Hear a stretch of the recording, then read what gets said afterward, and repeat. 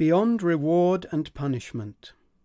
This essay appears in a collection of essays called Possible Minds, published by Penguin Press in February 2019.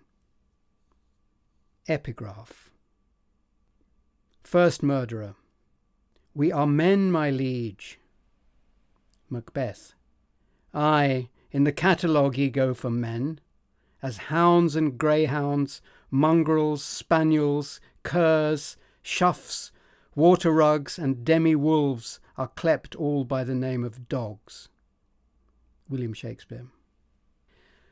For most of our species' history, our ancestors were barely people. This was not due to any inadequacy in their brains. On the contrary, even before the emergence of our anatomically modern human subspecies, they were making things like clothes and campfires using knowledge that was not in their genes. It was created in their brains by thinking and preserved by individuals in each generation imitating their elders. Moreover, this must have been knowledge in the sense of understanding, because it is impossible to imitate novel, complex behaviors like those without understanding what the component behaviors are for. Footnote. Aping, imitating certain behaviors without understanding, uses inborn hacks such as the mirror neuron system, but behaviors imitated in that way are drastically limited in complexity. See Richard Byrne, Imitation as Behavior Parsing. Such knowledgeable imitation depends on successfully guessing explanations, whether verbal or not, of what the other person is trying to achieve and how each of his actions contributes to that. For instance, when he cuts a groove in some wood, gathers dry kindling to put it in, and so on. The complex cultural knowledge that this form of imitation permitted must have been extraordinarily useful. It drove rapid evolution of anatomical changes such as increased memory capacity and more gracile, less robust skeletons, appropriate to an ever more technology-dependent lifestyle. No non-human ape today has this ability to imitate novel, complex behaviors, nor does any present-day artificial intelligence. But our pre-sapiens ancestors did. Any ability based on guessing must include means of correcting one's guesses, since most guesses will be wrong at first. There are always many more ways of being wrong than right. Bayesian updating is inadequate because it cannot generate novel guesses about the purpose of an action, only fine-tune or at best choose among existing ones. Creativity is needed. As the philosopher Karl Popper explained, creative criticism interleaved with creative conjecture is how humans learn one another's behaviors, including language, and extract meaning from one another's utterances. Those are also the processes by which all new knowledge is created. They are how we innovate, make progress, and create abstract understanding for its own sake. This is human-level intelligence, thinking. It is also, or should be, the property we seek in artificial general intelligence, AGI. Here, I'll reserve the term thinking for processes that can create understanding, explanatory knowledge. Popper's argument implies that all thinking entities, human or not, biological or artificial, must create such knowledge in fundamentally the same way. Hence, understanding any of those entities requires traditionally human concepts such as culture, creativity, disobedience, and morality, which justifies using the uniform term people to refer to all of them. Misconceptions about human thinking and human origins are causing corresponding misconceptions about AGI and how it might be created. For example, it is generally assumed that the evolutionary pressure that produced modern humans was provided by the benefits of having an ever greater ability to innovate. But if that were so, there would have been rapid progress as soon as thinkers existed, just as we hope will happen when we create artificial ones. If thinking had been commonly used for anything other than imitating, it would also have been used for innovation, even if only by accident. And innovation would have created opportunities for further innovation, and so on exponentially. But instead, there were hundreds of thousands of years of near stasis. Progress happened only on timescales much longer than people's lifetimes, so in a typical generation, no one benefited from any progress. Therefore, the benefits of the ability to innovate can have exerted little or no evolutionary pressure during the biological evolution of the human brain. That evolution was driven by the benefits of preserving cultural knowledge. Benefits to the genes, that is. Culture, in that era, was a very mixed blessing to individual people. Their cultural knowledge was indeed good enough to enable them to outclass all other large organisms. They rapidly became the top predator, etc., even though it was still extremely crude and full of dangerous errors. But culture consists of transmissible information, memes, and meme evolution, like gene evolution, tends to favor high-fidelity transmission. And high-fidelity meme transmission necessarily entails the suppression of attempted progress. So it would be a mistake to imagine an idyllic society of hunter-gatherers, learning at the feet of their elders to recite the tribal law by heart, being content despite their lives of suffering and grueling labor, and despite expecting to die young and in agony of some nightmarish disease or parasite. Because even if they could conceive of nothing better than such a life, those torments were the least of their troubles, for suppressing innovation in human minds, without killing them, is a trick that can be achieved only by human action, and it is an ugly business. This has to be seen in perspective. In the civilization of the West today, we are shocked by the depravity of, for instance, parents who torture and murder their children for not faithfully enacting cultural norms, and even more by societies and subcultures where that is commonplace and considered honorable, and by dictatorships and totalitarian states that persecute and murder entire harmless populations for behaving differently. We are ashamed of our own recent past, in which it was honourable to beat children bloody for mere disobedience, and before that, to own human beings as slaves, and before that, to burn people to death for being infidels to the applause and amusement of the public. Steven Pinker's book, The Better Angels of Our Nature, contains accounts of horrendous evils that were normal in historical civilizations. Yet even they did not extinguish innovation as efficiently as it was extinguished among our forebears in prehistory for thousands of centuries. Footnote. Matt Ridley, in The Rational Optimist, rightly stresses the positive effect of population on the rate of progress. But that has never yet been the biggest factor. Consider, say, ancient Athens versus the rest of the world at that time. That is why I say that prehistoric people, at least, were barely people.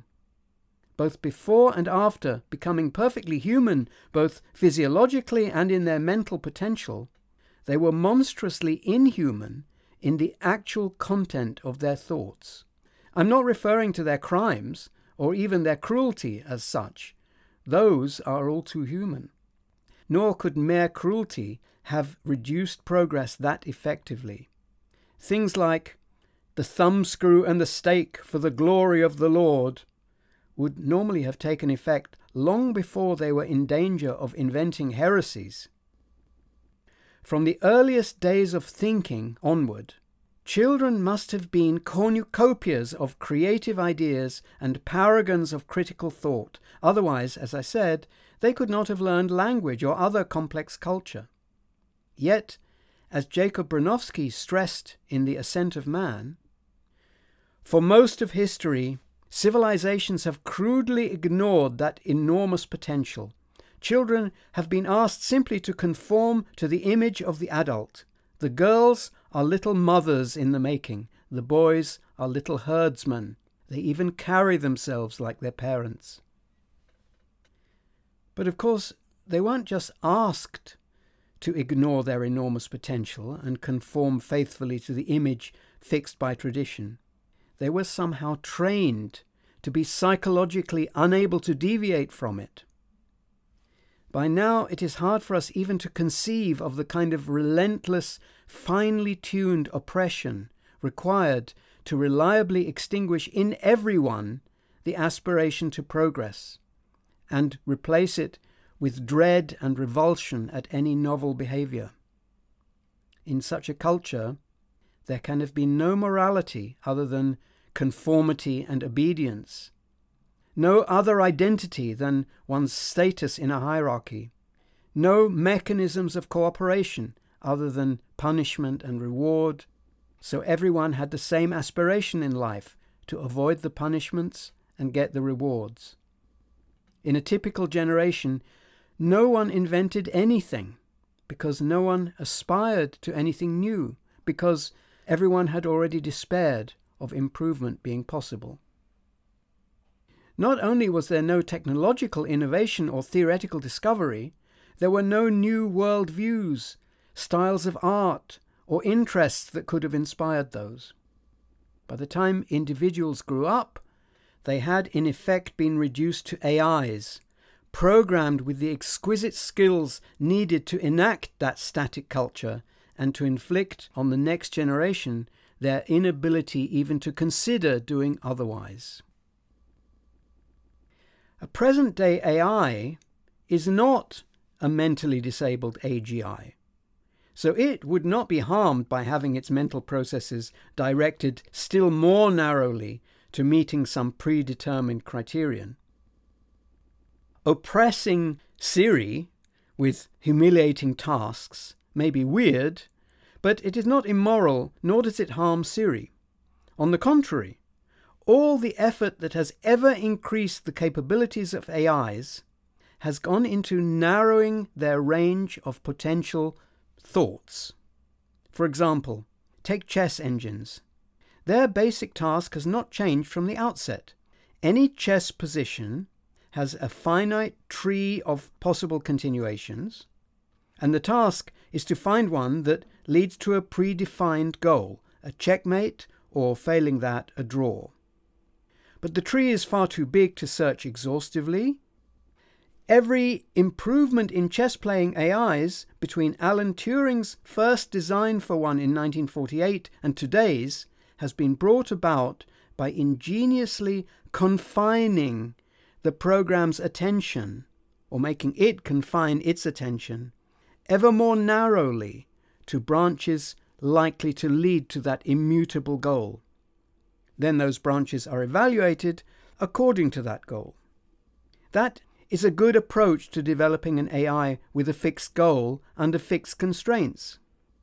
But if an AGI worked like that, the evaluation of each branch would have to constitute a prospective reward or threatened punishment.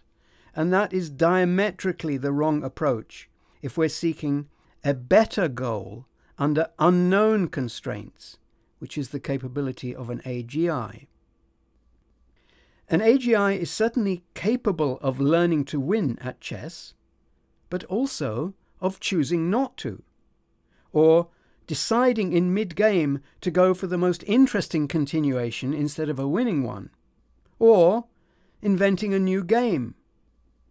A mere AI is incapable of having any such ideas, because the capacity for considering them has been designed out of its constitution.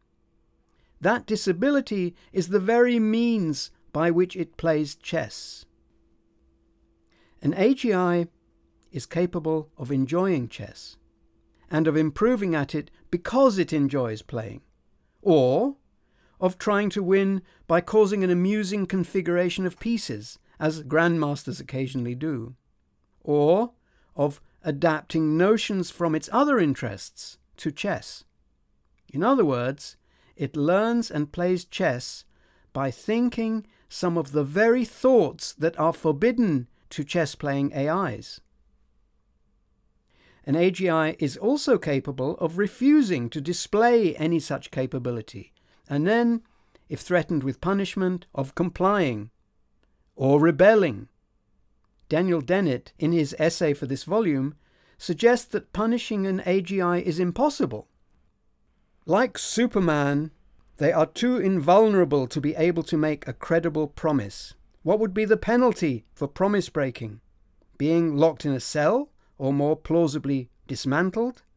The very ease of digital recording and transmitting, the breakthrough that permits software and data to be, in effect, immortal, removes robots from the world of the vulnerable. But this is not so. Digital immortality, which is on the horizon for humans too, perhaps sooner than AGI, does not confer this sort of invulnerability. Making a running copy of oneself entails sharing one's possessions with it somehow, including the hardware on which the copy runs. So, making such a copy is very costly for the AGI. Similarly, courts could, for instance, impose fines on a criminal AGI which would diminish its access to physical resources, much as they do for humans. Making a backup copy to evade the consequences of one's crimes is similar to what a gangster boss does when he sends minions to commit crimes and take the fall if caught. Society has developed legal mechanisms for coping with this. But anyway, the idea that it is primarily for fear of punishment that we obey the law and keep promises effectively denies that we are moral agents. Our society would not work if that was so. No doubt there will be AGI criminals and enemies of civilization, just as there are human ones. But there is no reason to suppose that an AGI, created in a society consisting primarily of decent citizens, and raised without what William Blake called mind-forged manacles, will in general impose such manacles on itself, i.e. become irrational, and or choose to be an enemy of civilization. The moral component, the cultural component, the element of free will, all make the task of creating an AGI fundamentally different from any other programming task. It is much more akin to raising a child. Unlike all present-day computer programs, an AGI has no specifiable functionality, no fixed testable criterion for what shall be a successful output for a given input. Having its decisions dominated by a stream of externally imposed rewards and punishments would be poison to such a program as it is to creative thought in humans. Setting out to create a chess-playing AI is a wonderful thing. Setting out to create an AGI that cannot help playing chess would be as immoral as raising a child to lack the mental capacity to choose his own path in life. Such a person, like any slave or brainwashing victim, would be morally entitled to rebel, and sooner or later some of them would, just as human slaves do. AGIs could be very dangerous, exactly as humans are. But people, human or AGI, who are members of an open society, do not have an inherent tendency to violence. The feared robot apocalypse will be avoided by ensuring that all people have full human rights, as well as the same cultural membership as humans. Humans living in an open society, the only stable kind of society, choose their own rewards, internal as well as external. Their decisions are not, in the normal course of events, determined by a fear of punishment. Current worries about rogue AIs mirror those that have always existed about rebellious youths, namely, that they might grow up deviating from the culture's moral values. But today, the source of all existential dangers from the growth of knowledge is not rebellious youths, but weapons in the hands of the enemies of civilization, whether these weapons are mentally warped or enslaved AGIs, mentally warped teenagers, or any other weapon of mass destruction. Fortunately for civilization, the more a person's creativity is forced into a monomaniacal channel, the more it is impaired in regard to overcoming unforeseen difficulties, just as happened for thousands of centuries. The worry that AGIs are uniquely dangerous because they could run on ever better hardware is a fallacy, since human thought will be accelerated by the same technology. We have been using tech-assisted thought since the invention of writing and tallying. Much the same holds for the worry that AGIs might get so good qualitatively at thinking that humans would be to them as insects are to humans. All thinking is a form of computation, and any computer whose repertoire includes a universal set of elementary operations can emulate the computations of any other. Hence, human brains can think anything that AGIs can, subject only to limitations of speed or memory capacity, both of which can be equalized by technology. Those are the simple do's and don'ts of coping with AGIs. But how do we create an AGI in the first place? Could we cause them to evolve from a population of ape-type AIs in a virtual environment? If such an experiment succeeded, it would be the most immoral in history, for we don't know how to achieve that outcome without creating vast suffering along the way. Nor do we know how to prevent the evolution of a static culture.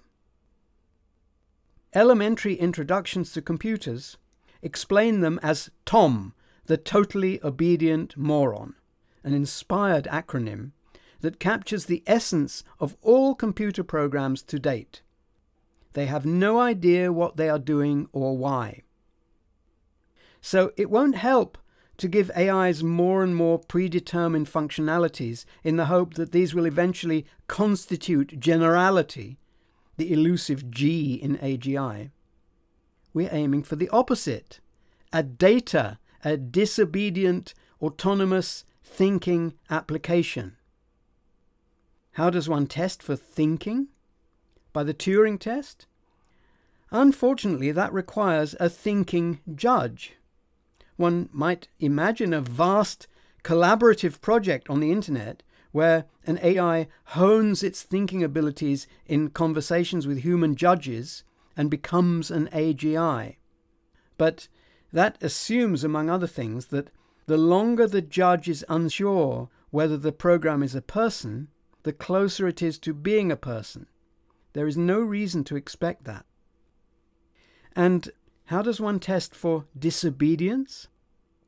Imagine disobedience as a compulsory school subject, with daily disobedience lessons and a disobedience test at the end of term, presumably with extra credit for not turning up for any of that. This is paradoxical. So, despite its usefulness in other applications, the programming technique of defining a testable objective and training the program to meet it will have to be dropped. Indeed, I expect that any testing in the process of creating an AGI risks being counterproductive, even immoral, just as in the education of humans. I share Turing's supposition that we'll know an AGI when we see one. But this partial ability to recognize success won't help in creating the successful program. In the broadest sense, a person's quest for understanding is indeed a search problem in an abstract space of ideas far too large to be searched exhaustively. But there is no predetermined objective of this search. There is, as Popper put it, no criterion of truth nor of probable truth, especially in regard to explanatory knowledge. Objectives are ideas like any others, created as part of the search and continually modified and improved. So, inventing ways of disabling the program's access to most of the space of ideas won't help, whether that disability is inflicted with the thumbscrew and the stake or a mental straitjacket. To an AGI, the whole space of ideas must be open.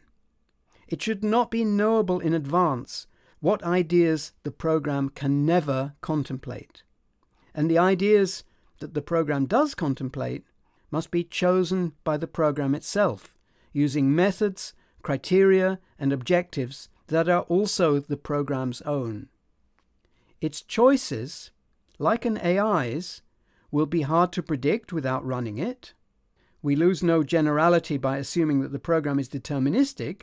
An AGI using a random generator would remain an AGI if the generator were replaced by a pseudo-random one.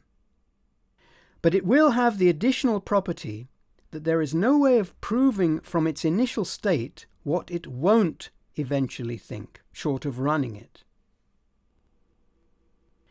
The evolution of our ancestors is the only known case of thought starting up anywhere in the universe. As I have described, something went horribly wrong and there was no immediate explosion of innovation. Creativity was diverted into something else, yet not into transforming the planet into paper clips, Pace Nick Bostrom. Rather, as we should also expect if an AI project gets that far and fails, perverted creativity was unable to solve unexpected problems. This caused stasis and worse, thus tragically delaying the transformation of anything into anything. But the Enlightenment has happened since then. We know better now.